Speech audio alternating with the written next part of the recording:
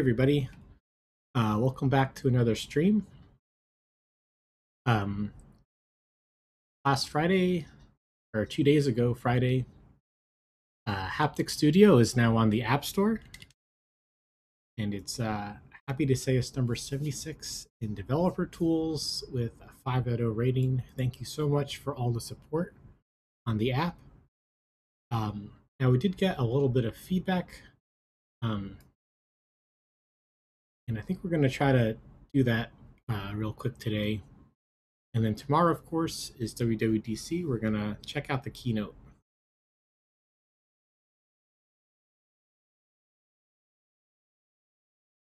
So let's open up the screen that the play button would be on.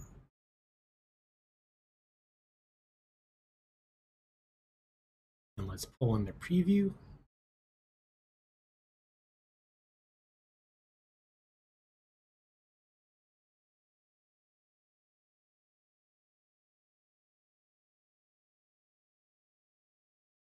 Moment there to spin up. I think we need to put this inside of a tab view.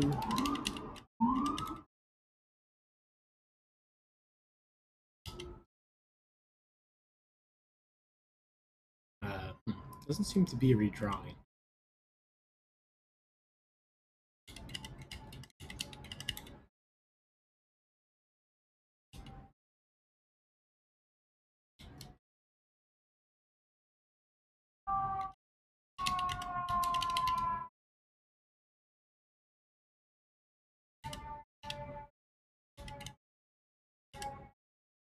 Okay, maybe if I do this.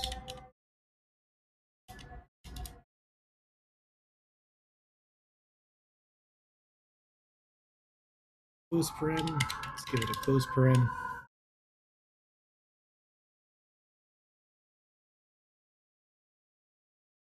I'm just missing an environment object. Oh my goodness. Okay, well, let's not get caught up in that too much.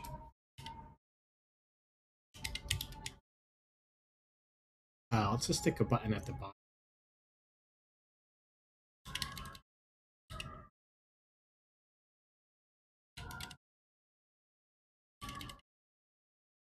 Let's just print play for now.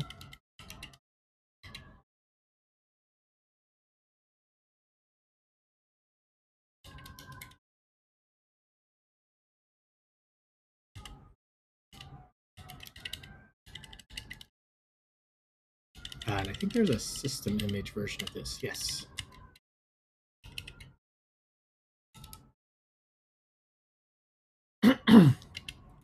Is there a play.filled? .fill.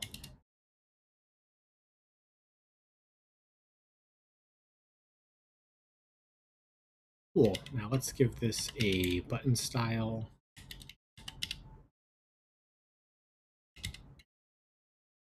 Prominent, maybe?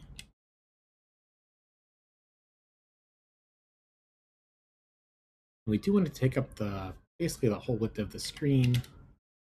See if we can get a max width to do that.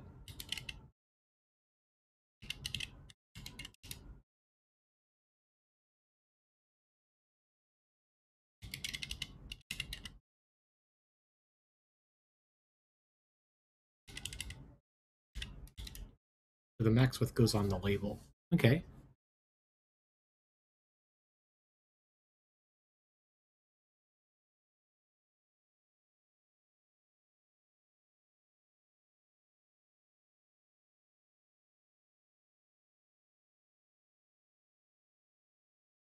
Oh, and then this does not have a reference to the trigger service. Actually, let's take this play button and move it to another file. That's quite a few lines, and I think it'd be nicer to just see play button.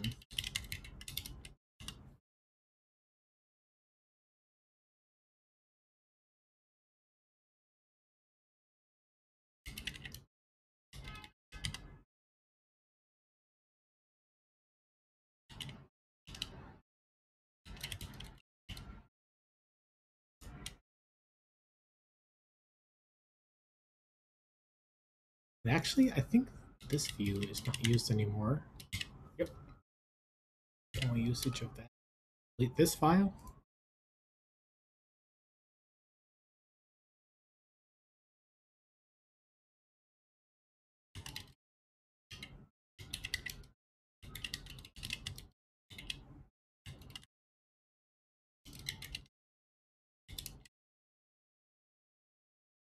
Then let's bring in how we configured our play button.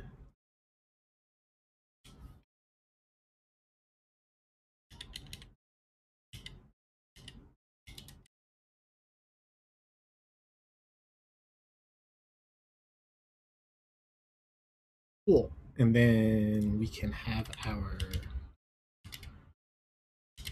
reference to our trigger service, which is in the environment right now.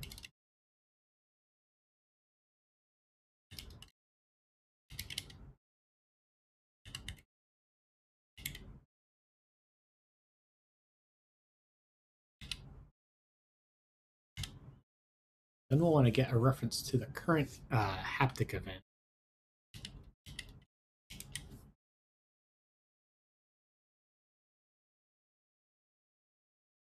I think I'm done looking at the preview for now.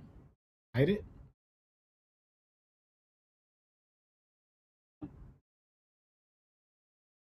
Haptic event is right there. Oh, are we still using? I think we might be able to delete this. Yes, we can. Haptic result.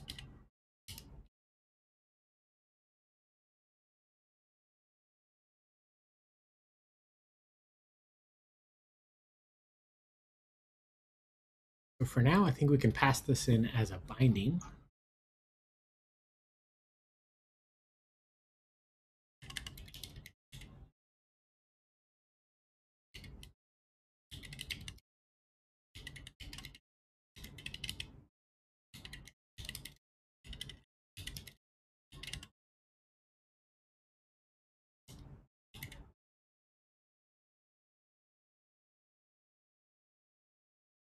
Result of call is unused.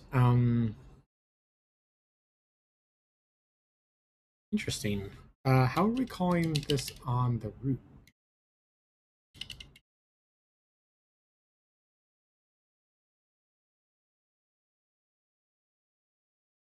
Ah, I see.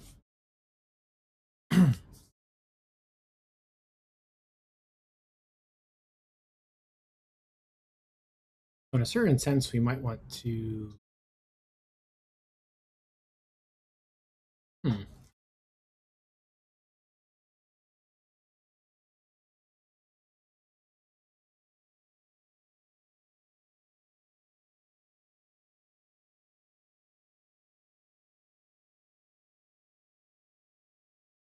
Like the root view could have a trigger function that the tabs call. Because otherwise, how would the banner state get updated? Because that's owned by the root tab.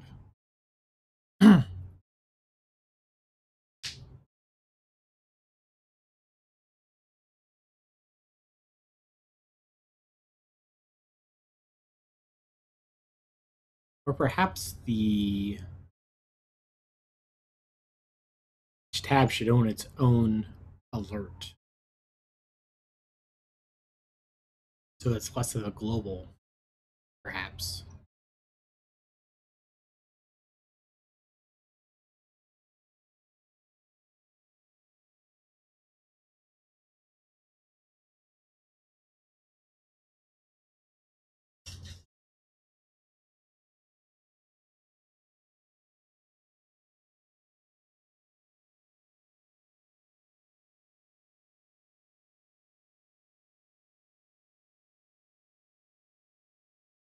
But um, if we move the banner into each tab, then the root view that's currently has the state. We need to pass things down into each tab. Um,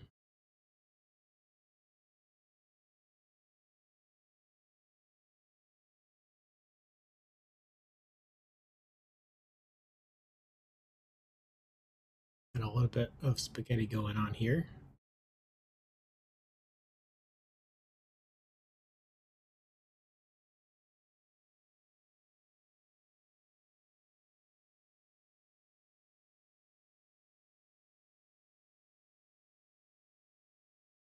I wonder if we can pass in the banner state through the environment.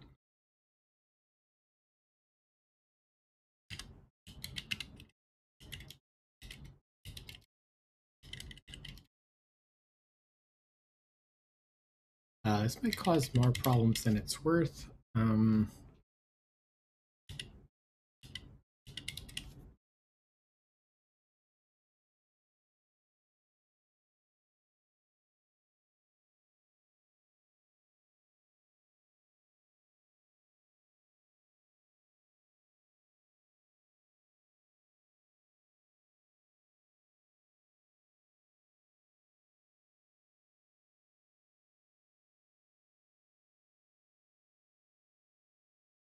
VWW, hello.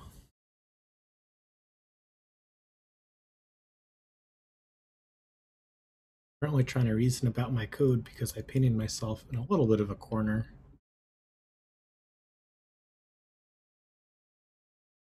The triggering of the haptic events happens in the root tab view, which I guess is a little weird, huh? This looks cool. What's it supposed to do? It's live on the App Store as of 2 days ago, version 1. We're just incorporating some feedback from a few people that were kind enough to offer some friendly feedback. So you can play around with the haptics on your iPhone, and then you can on Google Play or specifically for Apple. This is with SwiftUI. This is for iPhone only right now.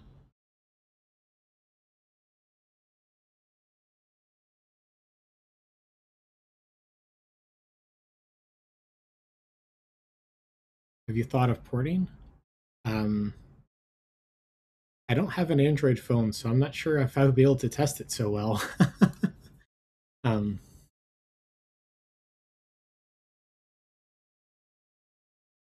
Sorry about that.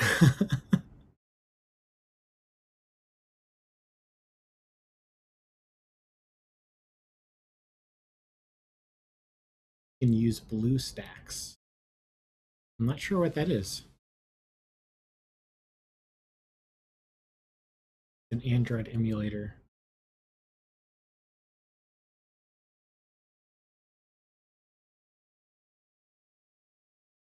Yeah, but I think for something as device specific as haptic feedback, I'm not sure an emulator can really capture physical feedback like that.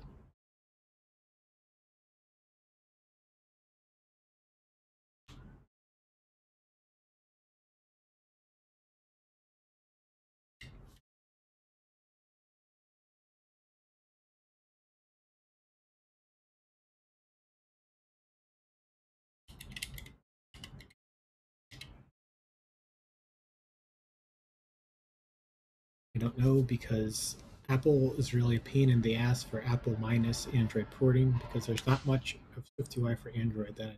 Yeah.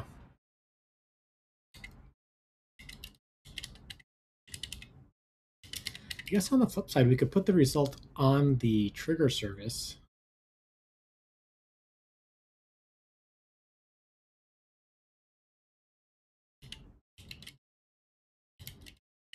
And then use published to try to update our state in our banner.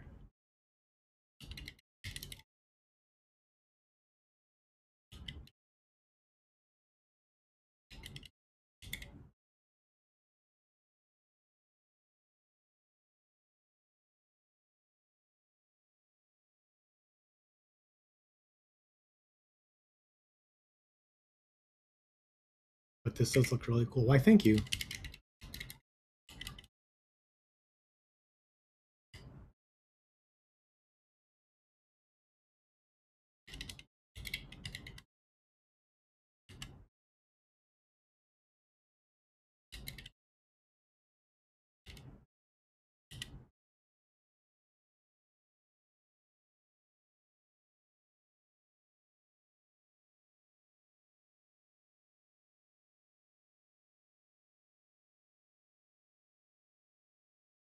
Hmm. Too many options of which direction to go here. I'm not sure I like any of them right now.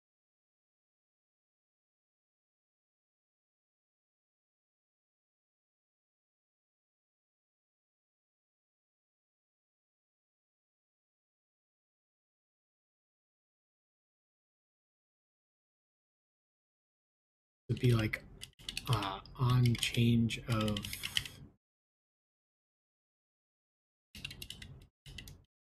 Hmm.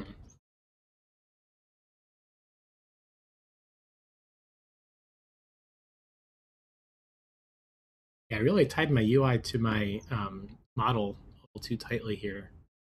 Um,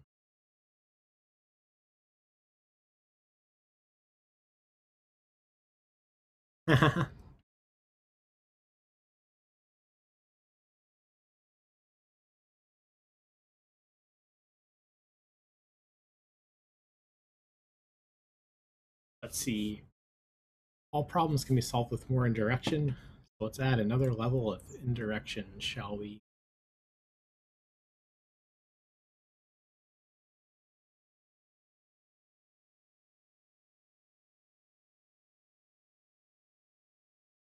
Once had all my views in one file because I didn't think I needed too many. I was wrong.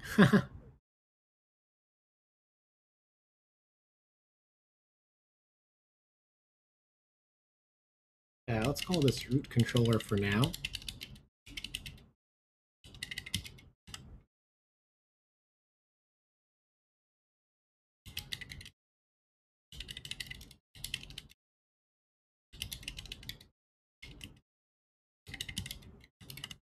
And this will be an observable object.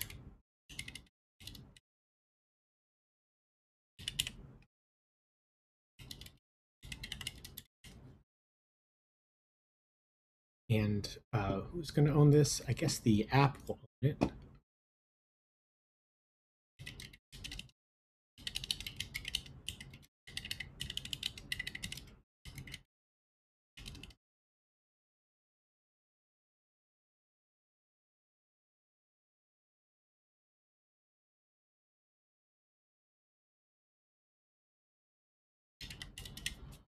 I guess the root controller will actually have these other two things on it. Um,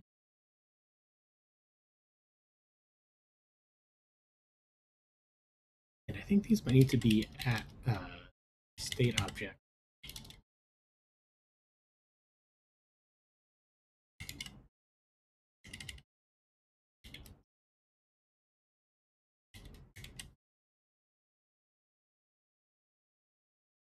Right, yeah. Going back to you. So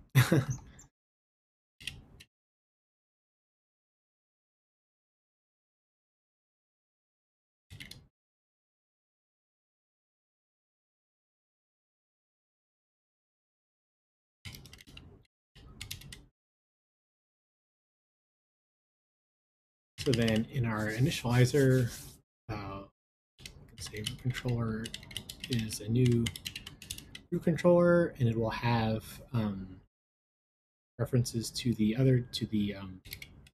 adapters to the hardware.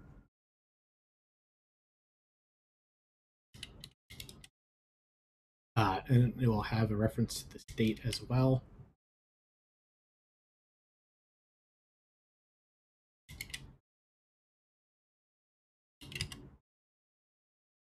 Well, let's not do too many things at once. Let's do one thing at a time here. You know it's going to have references to these two things. So let's pull those in and let the code guide us a little bit.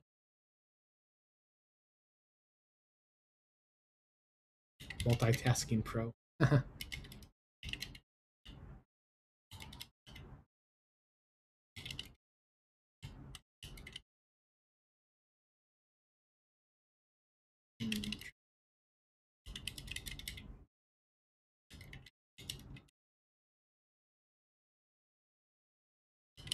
Oh, these should have been colons, not equals.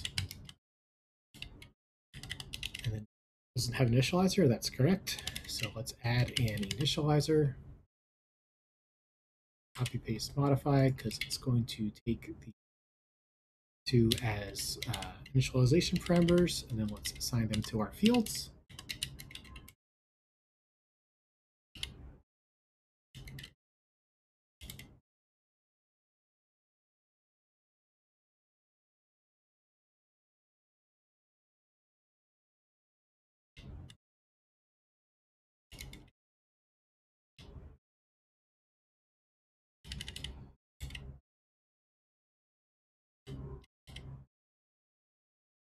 I get so frustrated trying to do this. I don't know how you manage this. So many files. I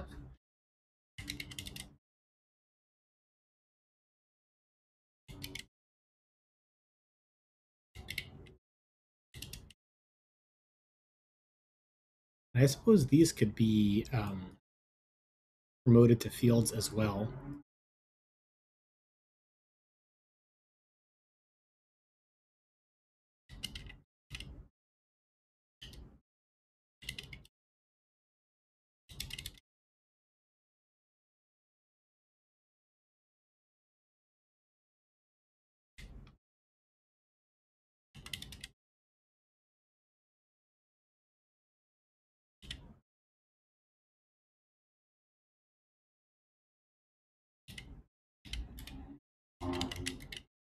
And then at the end, we'll assign it to our field. Let's do the same thing for the custom trigger service.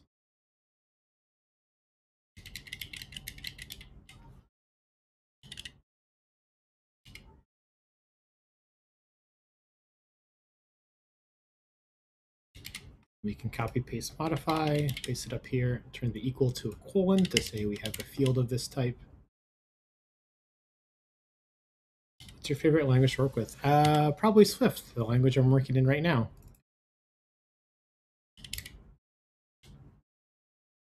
Then let's assign it to our field.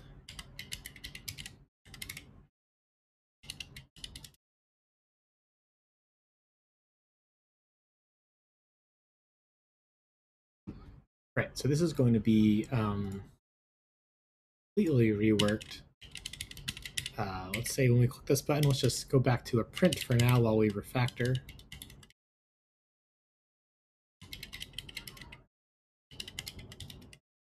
How different is Swift to just plain JavaScript or TypeScript? It's pretty different. I mean, they're both C style languages, but they're both pretty separately evolved from C at this point.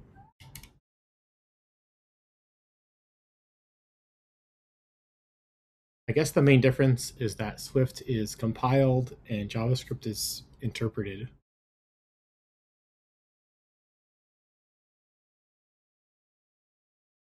And Swift has a more rigid type system.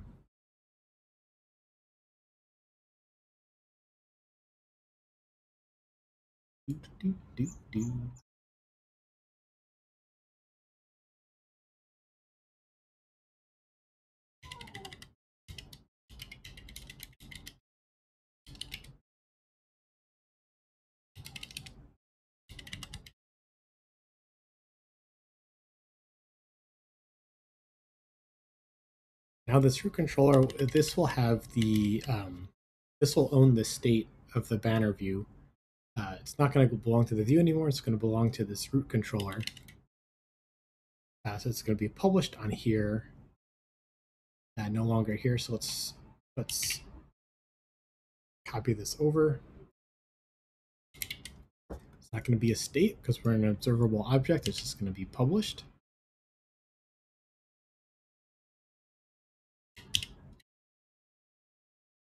But our trigger method is going to look pretty similar to this.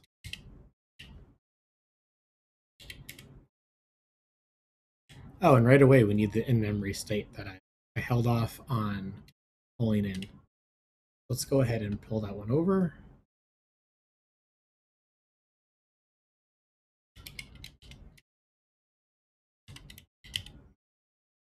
Maybe this one should be first.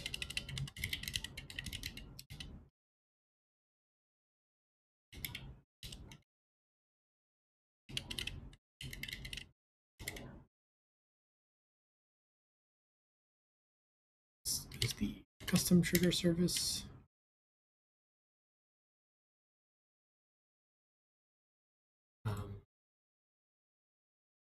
Explicit use of self. Oh, sure. No problem. No problem, Mr. Tyler. Oh, and this is just tab ID. Let's spell it out.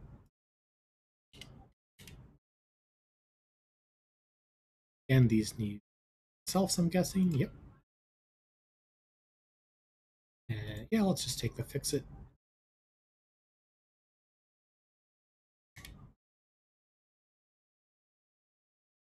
Oh, another one.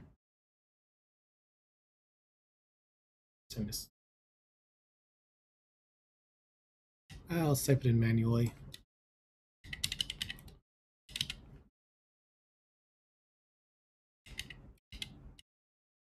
A lot of roots. If I was blind, I think you're planting a tree.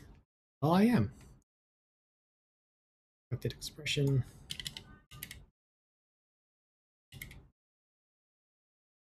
Growing a garden of trees.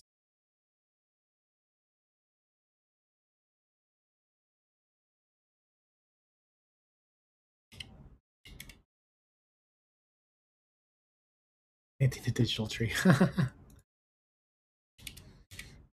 That's funny.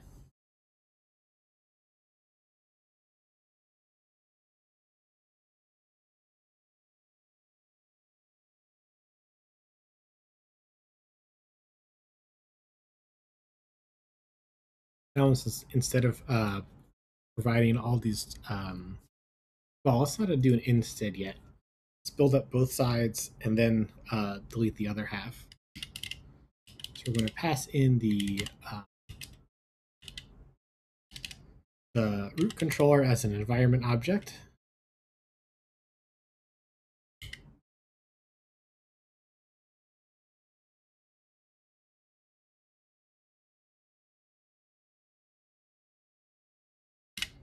And then our root tab view can get it out of the environment.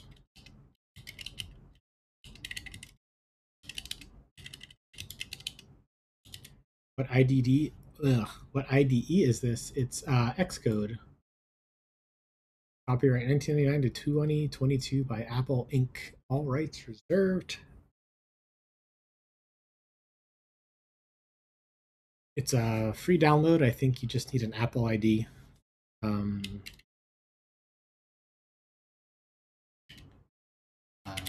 developer slash Xcode, I think it is. And there's a little download button in the top right.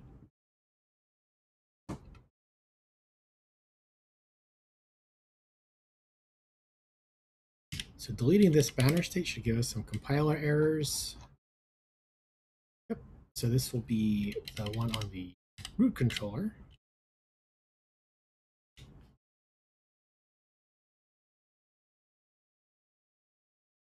Oh, and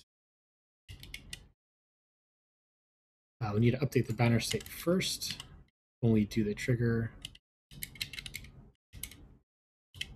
Okay, so then here we can say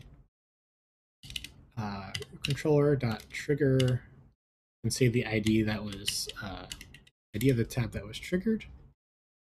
It's a cool thing I used to use for mobile development. Have you heard of SmartFace? SmartFace, no. I don't know what SmartFace is.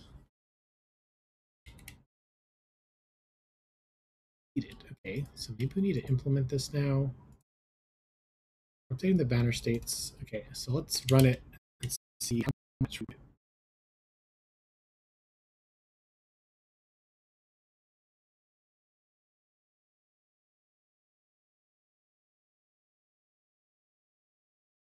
We have our play button. Oh, we didn't hook up the play button. Well, we can check the other things. See how we can up the intensity.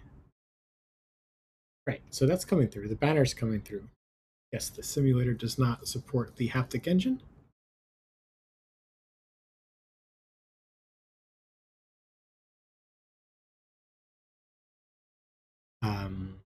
So let's look up this play button.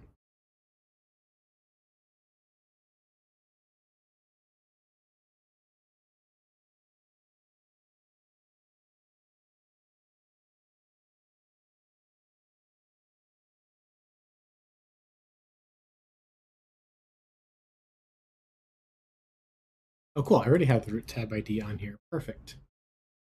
So the play button should be able to get the current ID out of the environment.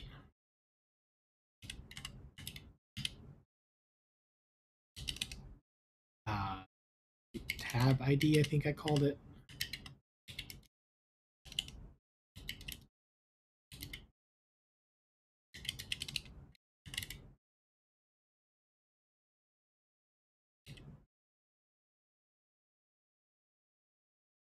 Tab ID. Yeah, it's right there. Oh, I need the backslash in the front. There we go. And we can grab a reference to the root controller.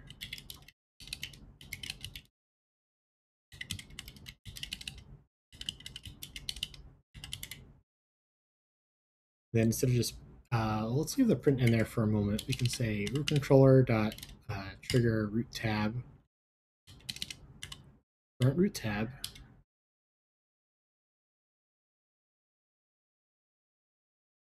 Cool. We can see that the message is going through to the service. It's coming back out in our banner state.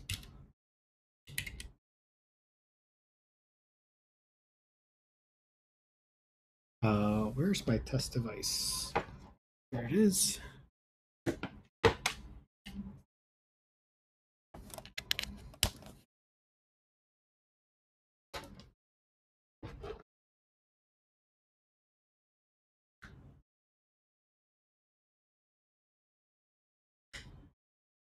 I want to run this on device to make sure it's still working because, yeah, the error banner is coming through and that's a really good sign. But it's nice to test everything again.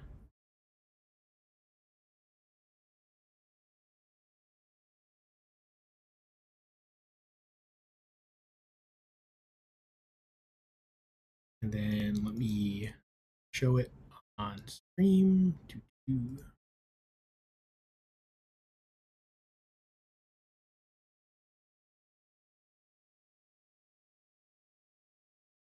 If that came through. Have you thought of integrating a dark mode? Yeah, dark mode's already enabled.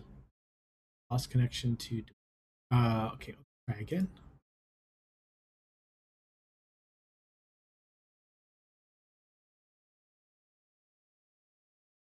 Oh, right. I had that set to 0. Let's go to E.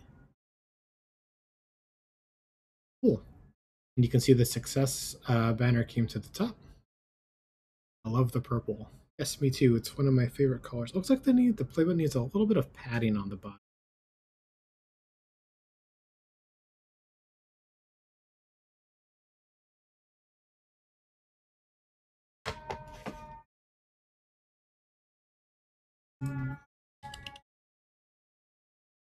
Padding on the bottom.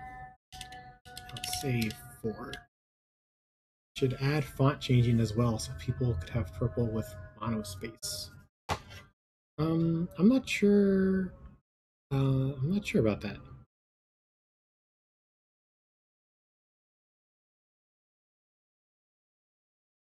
It just gets really squished to the bottom when the duration bar is showing. Let's do standard padding.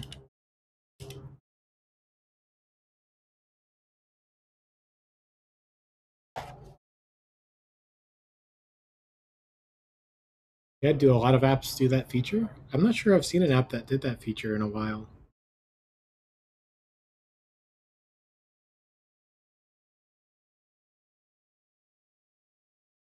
I guess the play button's just a little large with the duration field there.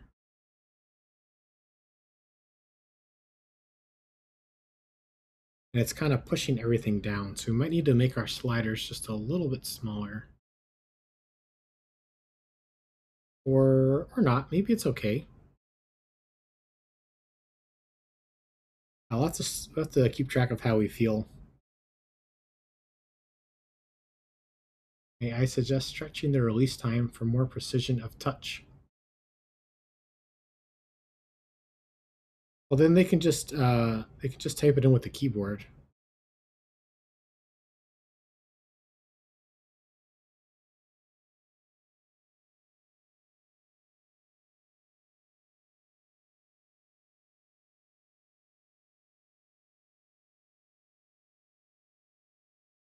Yeah, these are all custom controls that I developed for this app.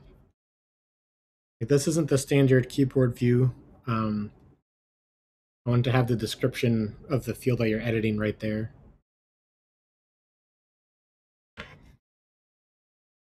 Coolly. Well, I think that means you like it, and I'm flattered. Thank you.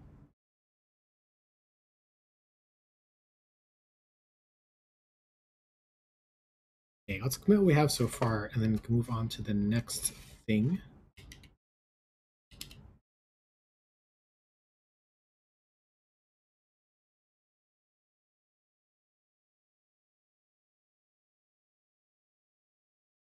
What do? We extracted a root controller to enable a play button.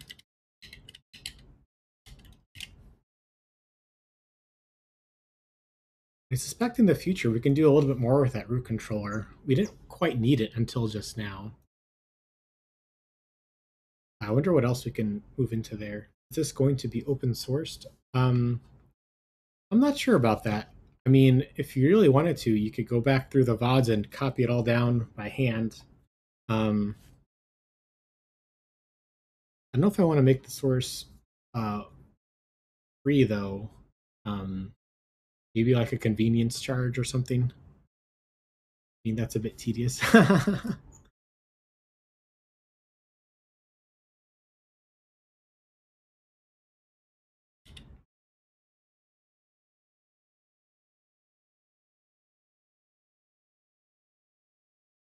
I was thinking something like maybe like tier 2 or tier 3 subs get access to the code of the current project or something like that.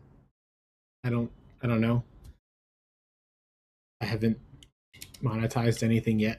So if you have any suggestions, let's see. So the other thing, now that we have an actual play button, we can actually use different labels for the tab bar down there. Cheapskate-esque. I'm not going to pay for it. I'm just going to copy it from the VOD. Stage offshoot editing. I mean, the point is to try to show this in the open, to share process. Yeah, the VODs are all on YouTube. Um, so I linked to it from my website. Here's the link to the app, YouTube channel. Maybe I should link directly to the playlist because I have one for this. Oh, I need to edit it. This is missing day 11. I guess I'll do that later. What about a queue system where you can have a back-to-back things that play after or another with another feedback? Yeah, that's I have that on a branch that I haven't.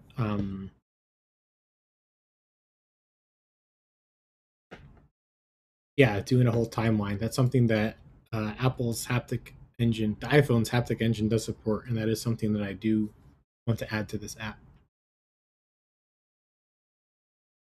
I just wanted to get something out to the App Store first, what we had, and then we can always add more features later.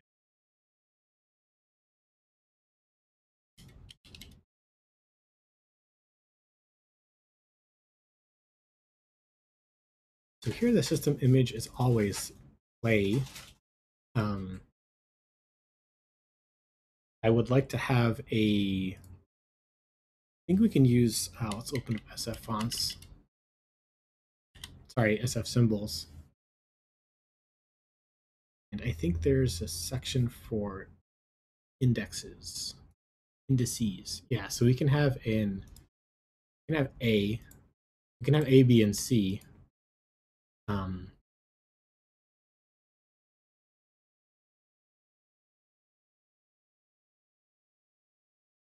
let's see. So let's go to the ID. Let's add a new computed variable. Let's call it system image, which is a string.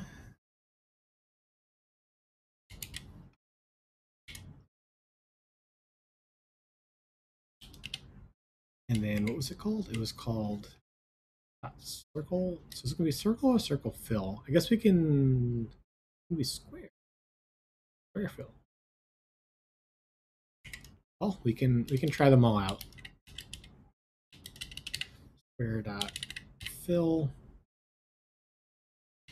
B dot square. B dot circle, and then for built-ins, maybe like a lightning bolt or something.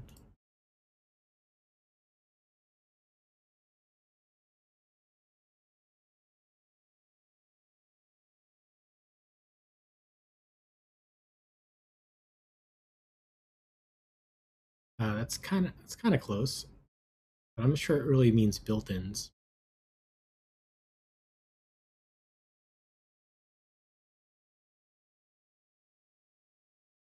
Brown.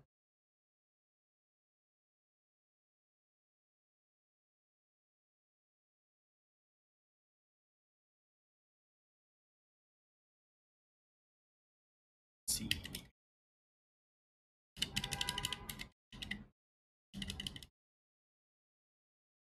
Hmm.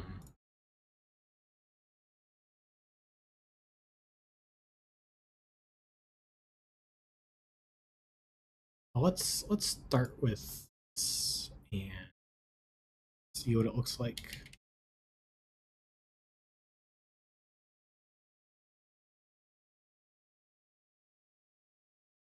It's not exactly radio waves.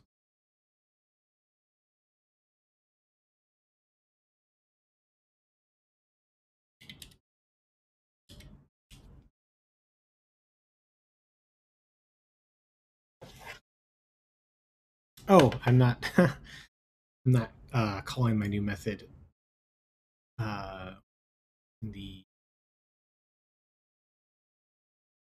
tab item view. So instead of it always being play, we'll ask the ID which system image it should be.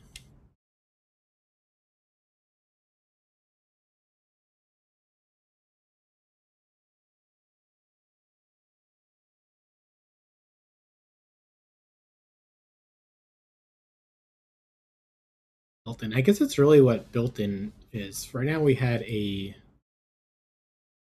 Let me go back to the search for bolt, I guess. If there's no bolt square, oh, there's a bolt square. Okay.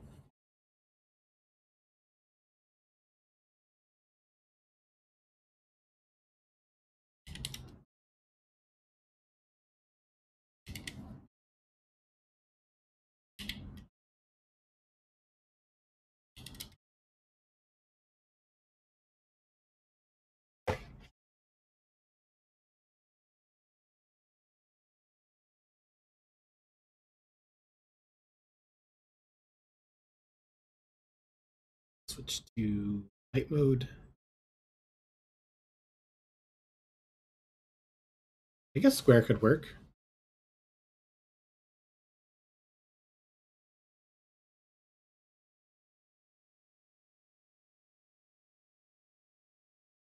Yeah, the play button being so far down doesn't really bother me.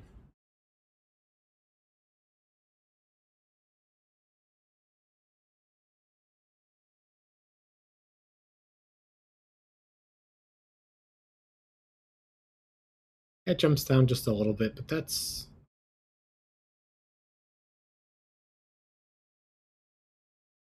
Oh, yeah, like the whole screen kind of pops up a little bit. Guess one thing I noticed is that the play on the button is white, but in our little drop down thing in our banner, it's black. I wonder if we should um, do something about that. Let's see, let's go back to dark mode.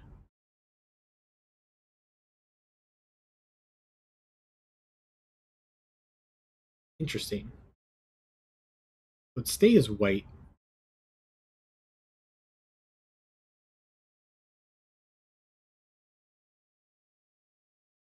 What's your main focus for this session? Just going through the feedback, which was mostly about adding the play button and all of the everything was a play button on the bottom.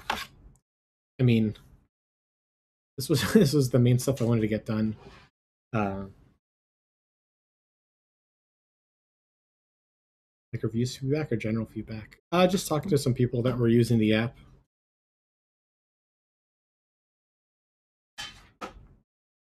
You can still we still have the play functionality when you tap the tab.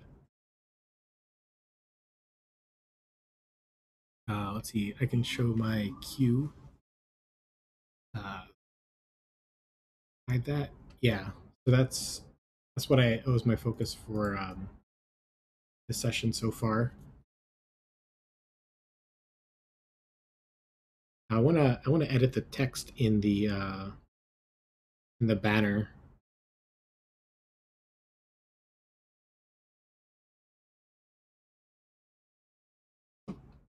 Let me show the phone again.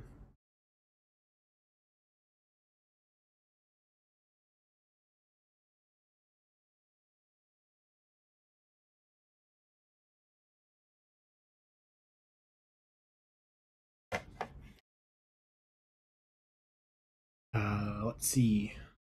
What did I just say? Oh yeah, the text of the banner.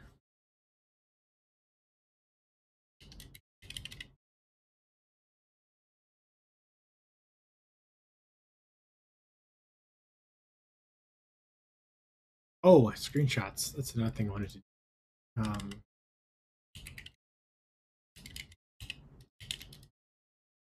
Delete the screenshots.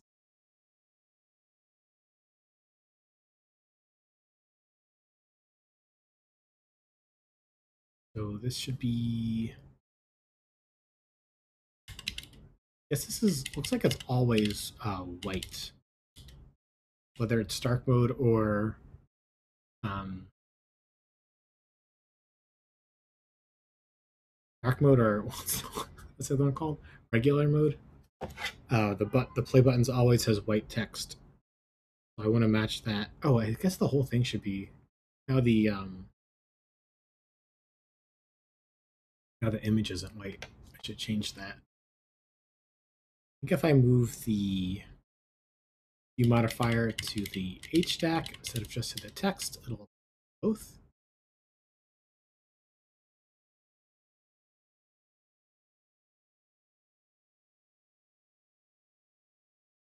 Nice. And then in dark mode,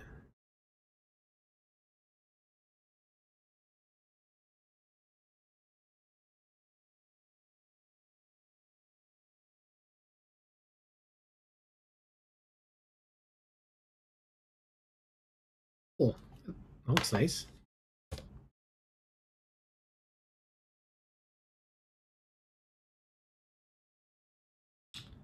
Let's see what we do.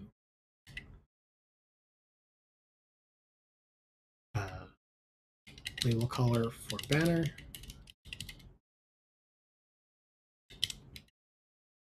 And then we also individual labels on the tabs. Or I guess I could say unique. That's sort of an individualized. Unique images for tab bar.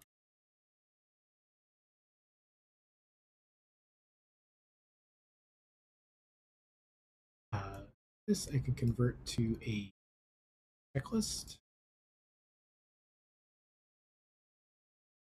Oops. This I can convert to a checklist. Check off those two. See, let's update the screenshots on the App Store since they're a little old now. Did I push? Okay. Let's run our screenshot script.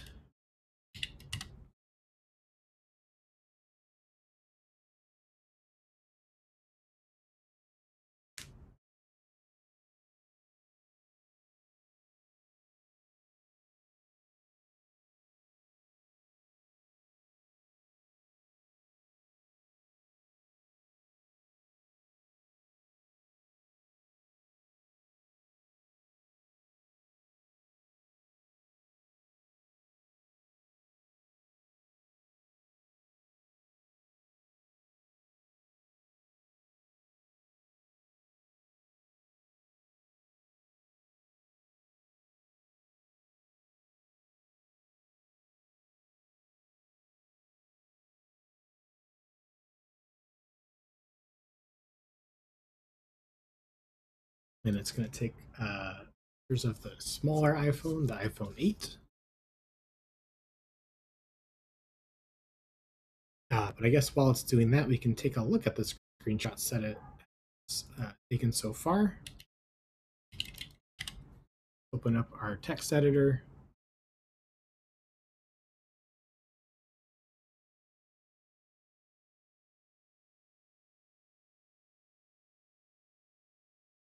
Oh, that's weird. So I guess it took a picture in the middle of an animation.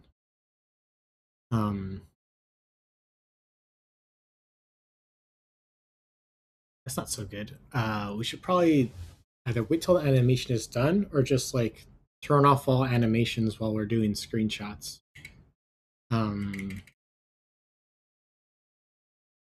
See, I guess we can make like a subtask here. Turn off animations during screenshot script.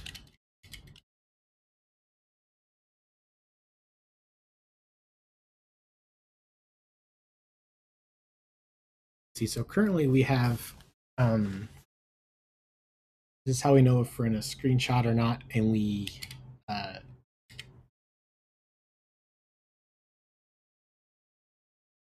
we don't have this. Probably save this to a variable or something.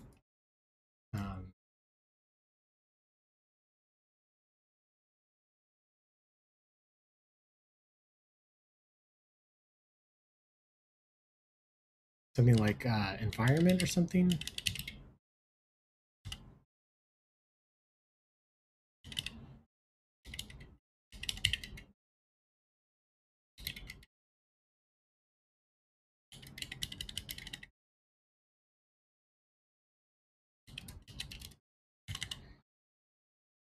We can have a static computed var for the current environment.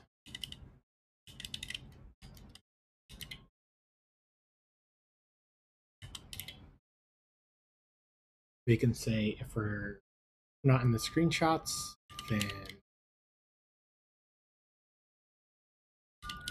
we could say equals equals instead of not equals. It's easier to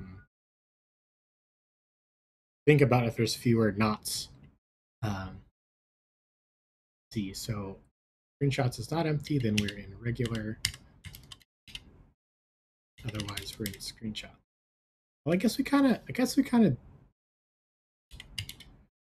do want it that way.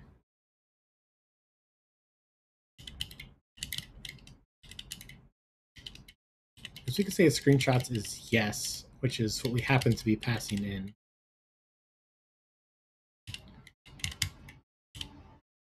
Otherwise, we're regular.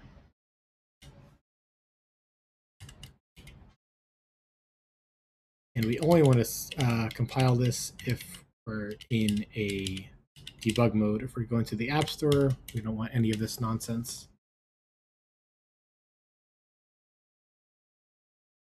Then going back to the app, we can say if m.current equals screenshots, and we'll disable showtime. And then, so when do we do these animations? I guess in the keyboard view,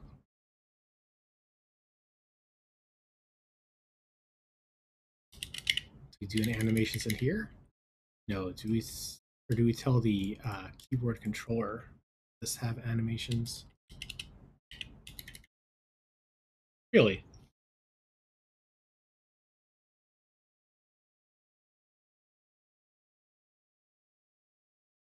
See, there was a helpful blog post I was using the other day, and I just thanked the guy. How do I get back to the blog post? I think I mentioned it in a commit message. I think they said something about how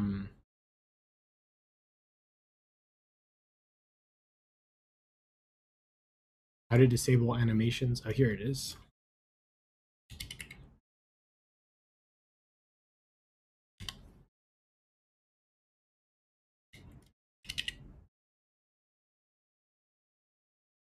Oh, you can just turn off all animations. Okay. Alt-tab menu for our MacBooks looks so cool. What the hell? This thing?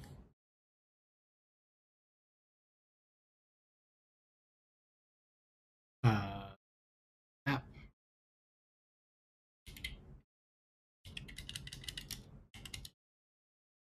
That looks so good. um, let's see. So let's set it to our screenshot scheme and let's run it instead of the blocky gigantic one on Windows. I haven't used Windows in a while, which means I haven't played Overwatch in forever. Oh, it's running on my iPhone.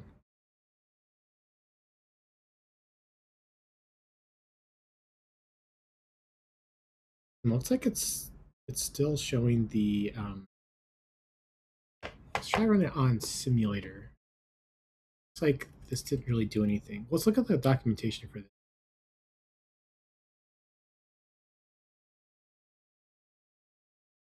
Animations are enabled by default. If you disable animations, code inside subsequent animation blocks is still executed. No animations actually occur.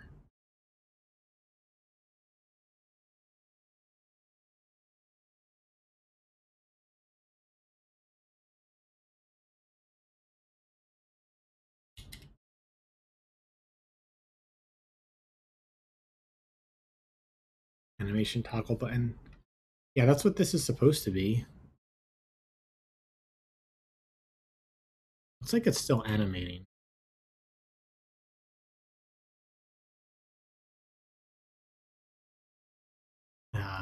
That's the only animation really. So maybe we need to just wait a little bit for the keyboard to finally show.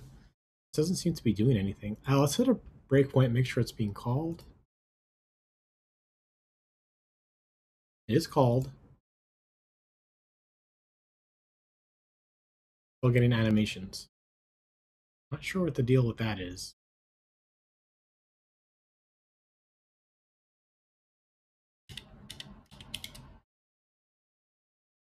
No, it's I'm trying to turn off animations because in my screenshot, it took a screenshot. The scripts took a screenshot right in the middle of an animation. What are you using for CSS? I'm not using CSS. This is Swift UI. It's not. It's not a website. The native app for iPhone.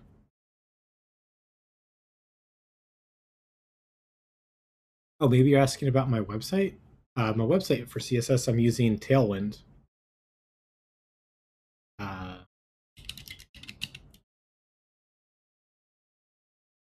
uh, Here's my website, and for the CSS, I'm just using Tailwind.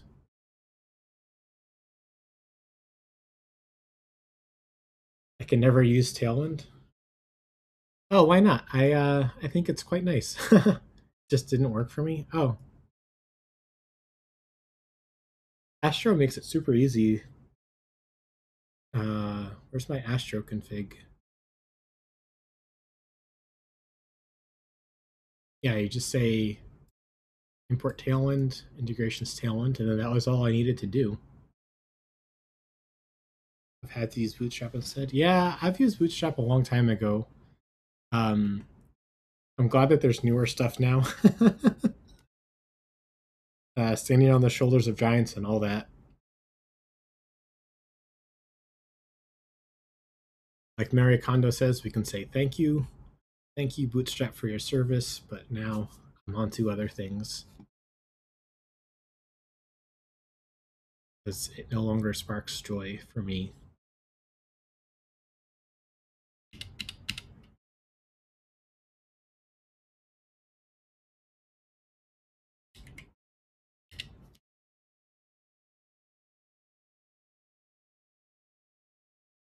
The I did like replacing this with some code.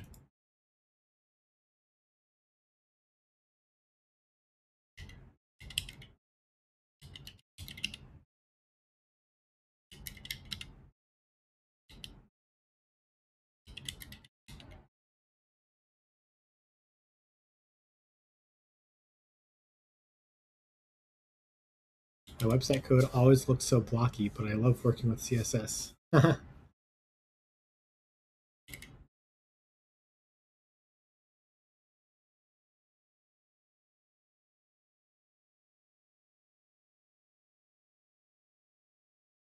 Yeah, I wanted to hide, always hide the banner during screenshots.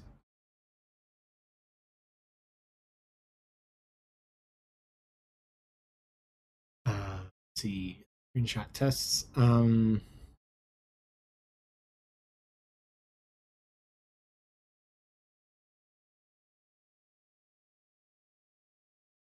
see, can we add like a weight in here?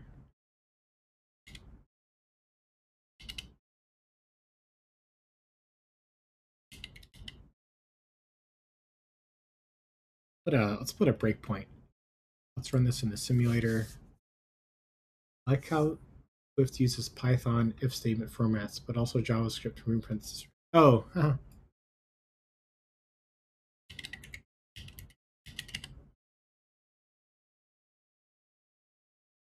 yeah, Swift is my favorite one right now. Use it on the server and apps.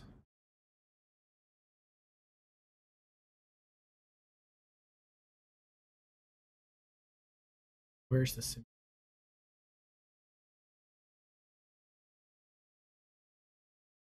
So what can we wait for? I just want to wait till like animations finish, really.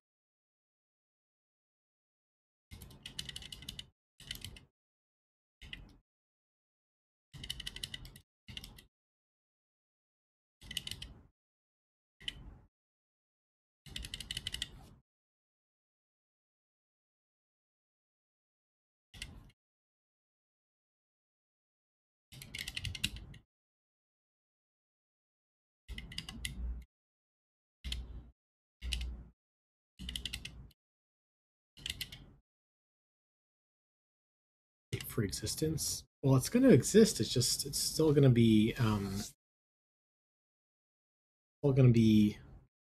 animating.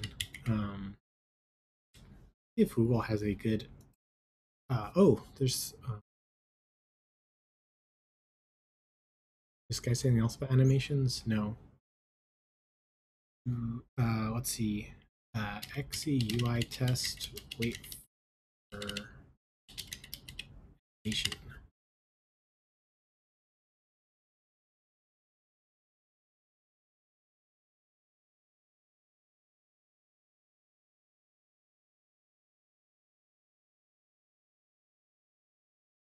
Is hittable.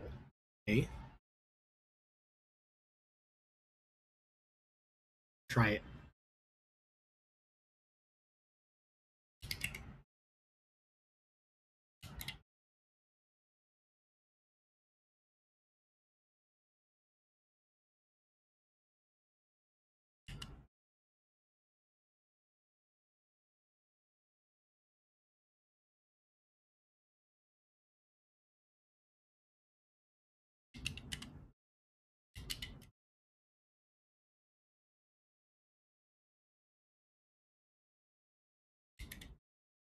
I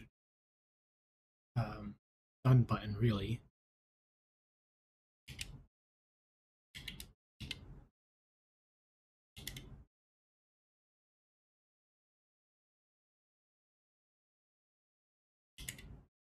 Oh, it is compiling. Okay.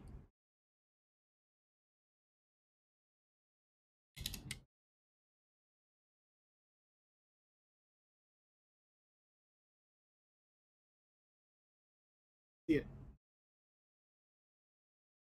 Okay, so did it wait long enough? Put in a print statement.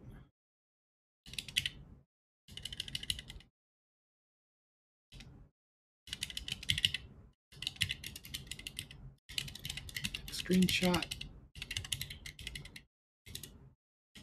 Let's run it again and see. Get the print statement. Well, there's just so much going on. I didn't quite see it. Guess we just have to like run the script and see if it I mean, it didn't fail. Let's run the script again that takes our screenshots and see if it fixes the problem. Taking the screenshot in the middle of an animation. Let's see, so this didn't work. I guess what we're trying to do is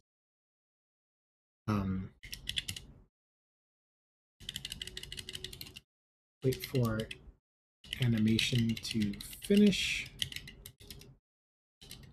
We're taking a screenshot so that I'm going to follow you. So when you're live, I can pop in, but I got to head out for now. Well, thank you so much for stopping by. It was fun having you. Take care. Have a great weekend.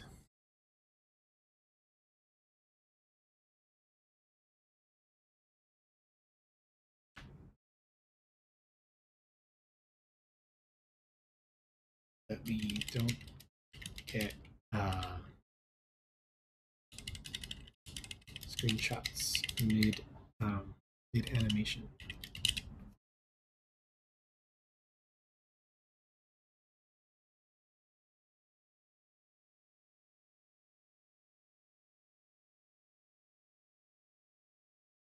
So I'm gonna go to here.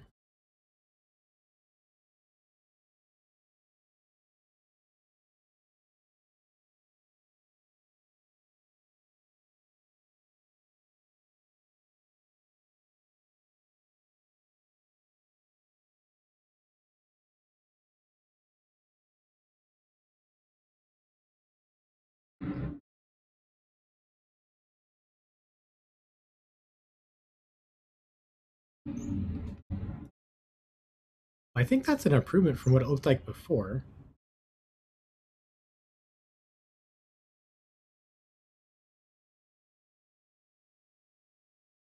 Yeah, before the full keyboard wasn't showing, and now it is. So that's an improvement.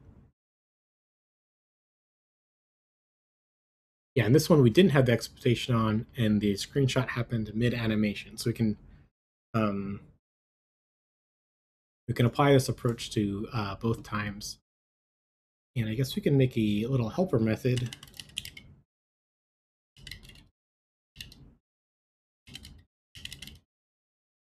for hittable. How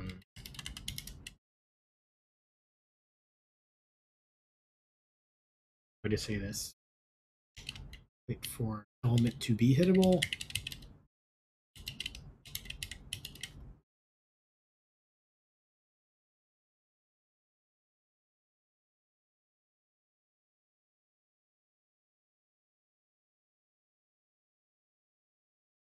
All this.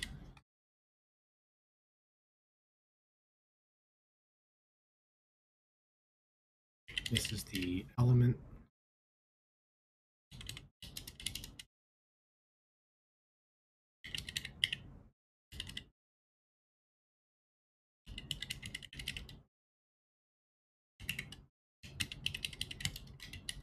What is this? I think this is an XE UI element. Oh, I got that right in the first try. I was not expecting that. So we can instead say wait for element to be hittable of the done button.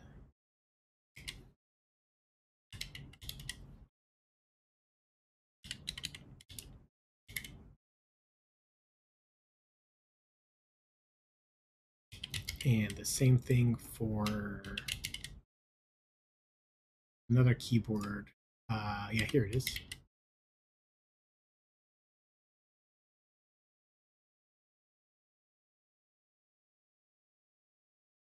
Cool. So if we run the test from Xcode,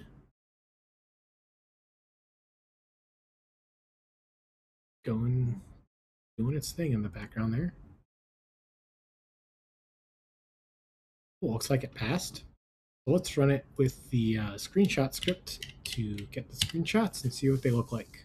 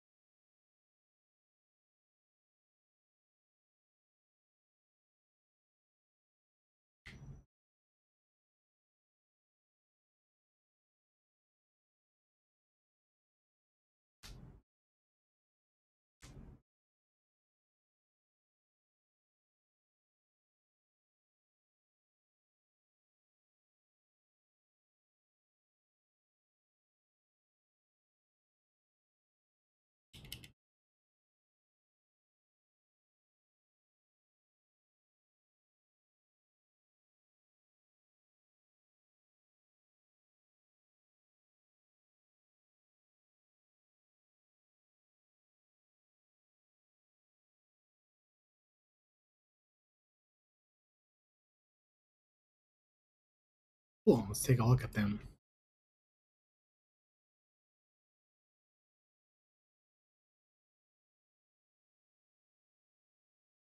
Well, both of these screenshots look way better than what's currently on the App Store.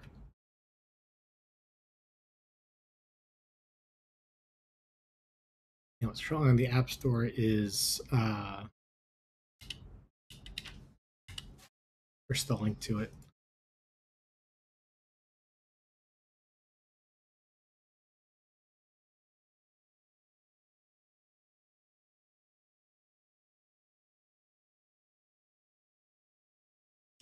Right, that right there. Cool. Let's see what's next. Let's see. The commit message is wait for animations to finish or taking a screenshot.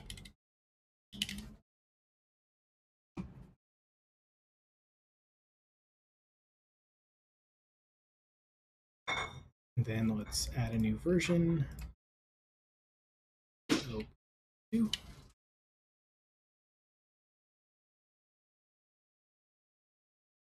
And delete all the screenshots because we add the new ones.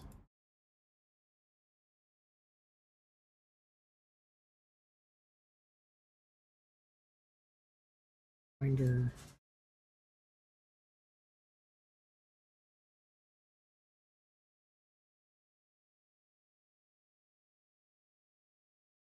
Come on, fine.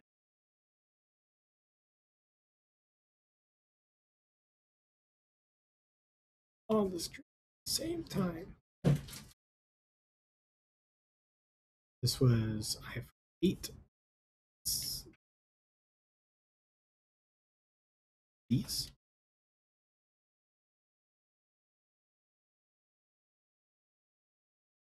See what's a good order.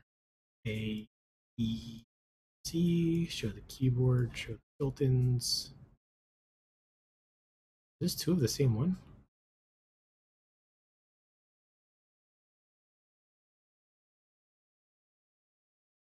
Oh, whoa. This is these two need to wait for the animation as well. Okay.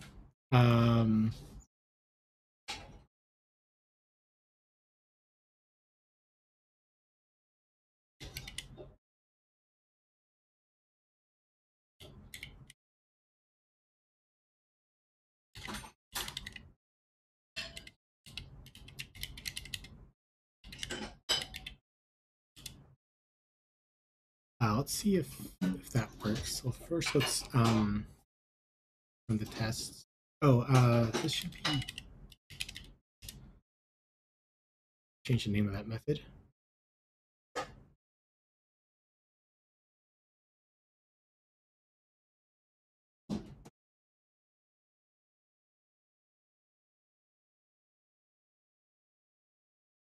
Okay, we got a failure.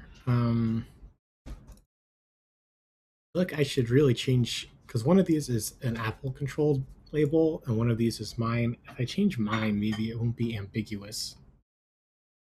So that was on the code editor view. Yeah, so I'm calling it close. Call it miss code export maybe.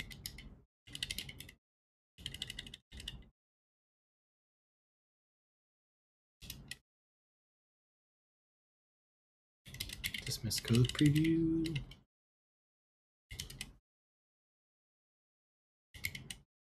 Now let's go to the, let's close a bunch of these other tabs.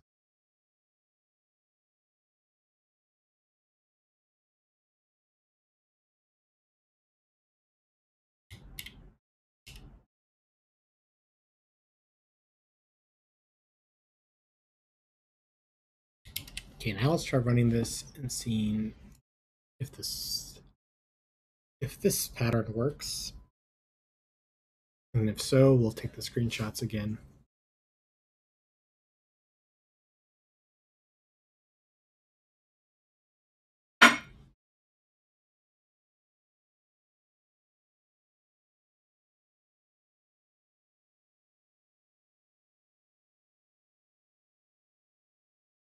Just to 10? I'm a little surprised.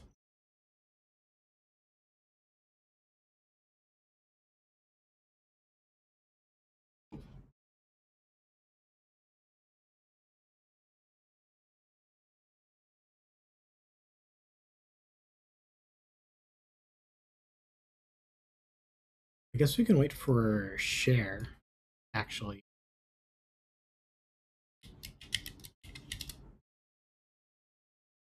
That's what we're tapping now. Oh, I had a little typo there. Let's stop that. Command dot, and let's run it again from the top.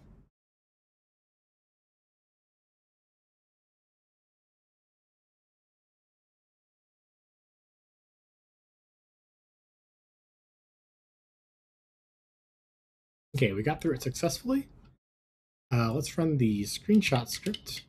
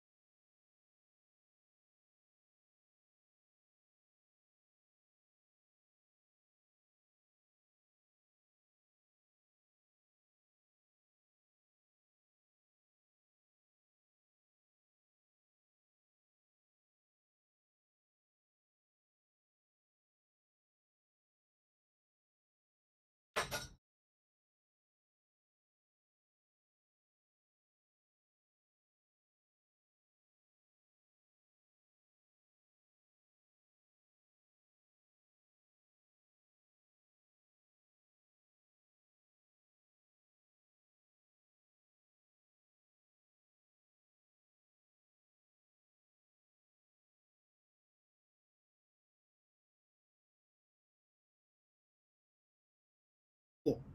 And let's see what they look like. One looks good. Let's look at the code share ones. There we go. That's what it's supposed to look like. And that's also what it's supposed to look like. Perfect.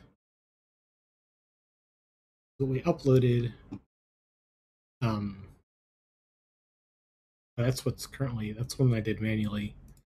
This one's I took with the script, and you can see that these two at the end, they are not right. You can see it just coming into view at the bottom there. Same with over there. So let's delete those, and let's look at what we have. Let's see, code preview, presentation animations.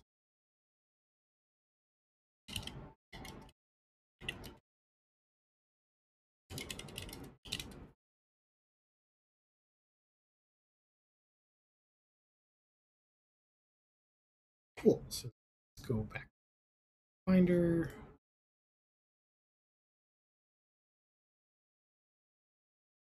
Get everything on the screen at the same time. Let's upload those. Maybe a keyboard, show the built-ins, code export.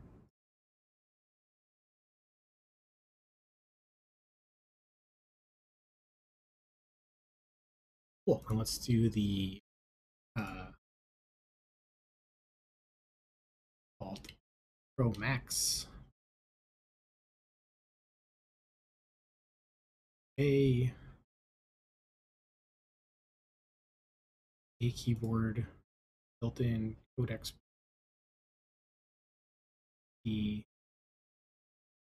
Oh, okay. So that's the order. And then let's upload a new version of the app. So in our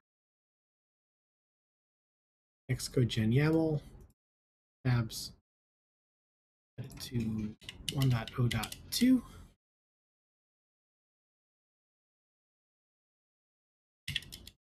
And then swish regenerate the project.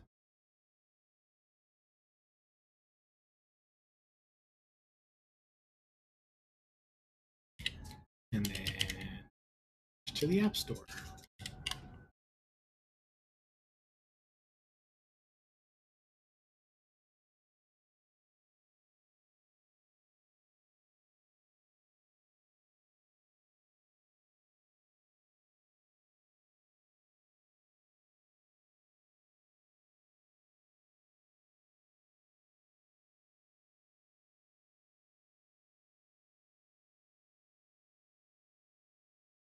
Oh, we can check these two off. Say we do the App Store.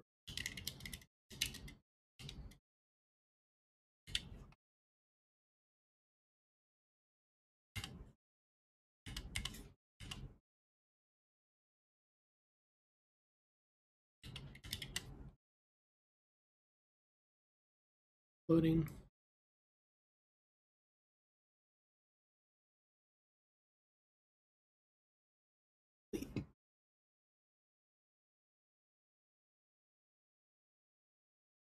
Oh, App Store processes that build. We can say what's new. Added a clear, added a wide play button at the bottom screen and uploaded new screenshots.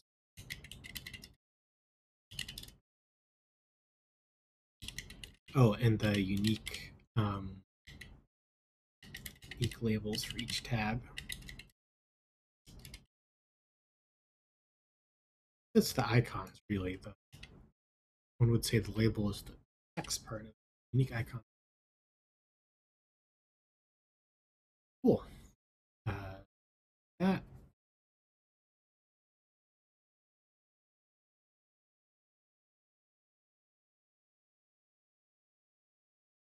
So just wait for the build to come through.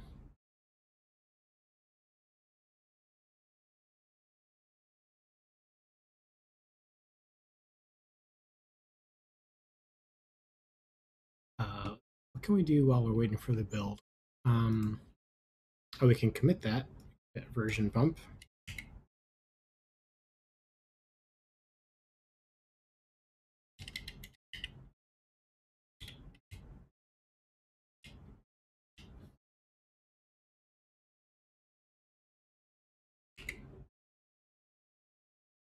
Machine one more time.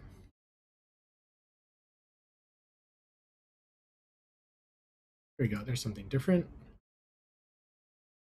Done. And save.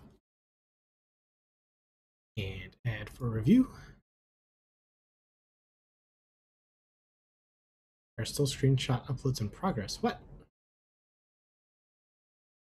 The build loaded faster than the screenshots?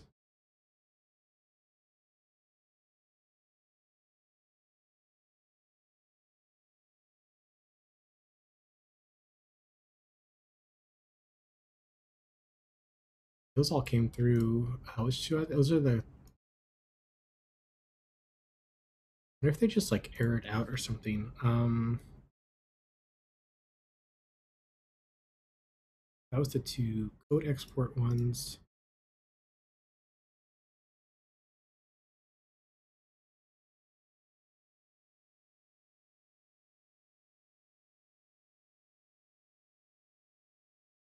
And then this was attack time. We had a keyboard that showed intensity, which was this last one.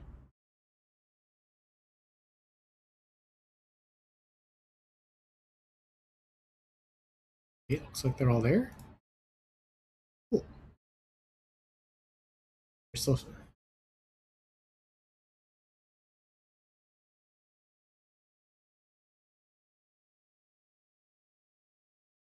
They're right there. Well, we pushed the App Store. Now we need to wait for screenshot uploads in progress.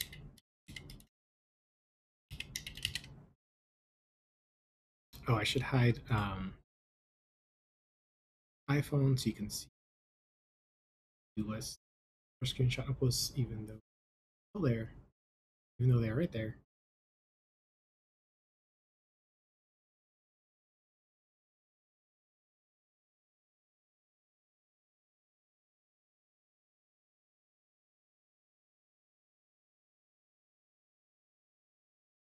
It was gray and then turned blue. Is that a good sign? File has been uploaded and is processing. These two are here.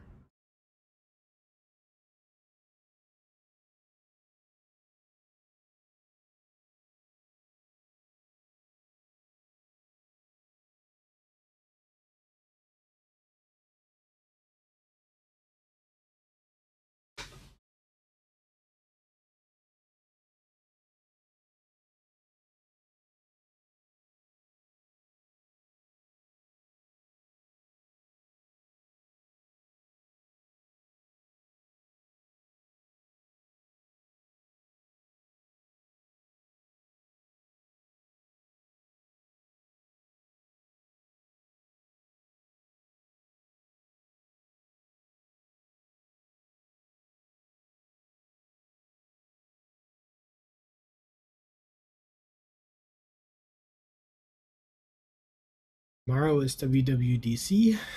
Keynote starts 1 p.m. my time, New York time. Need to do some live reactions to it. And then as soon as the beta comes out for Xcode, we'll be playing with that probably all week long, trying out whatever new stuff Apple announces.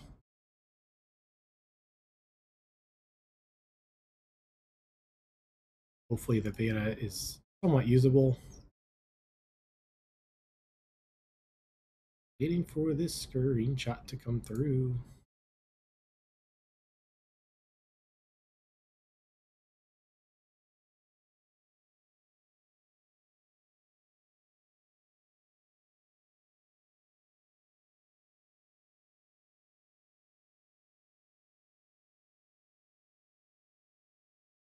We just delete this.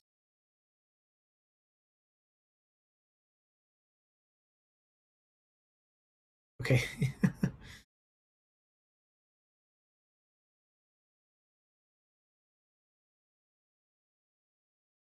Boom. So that'll be on the App Store soon.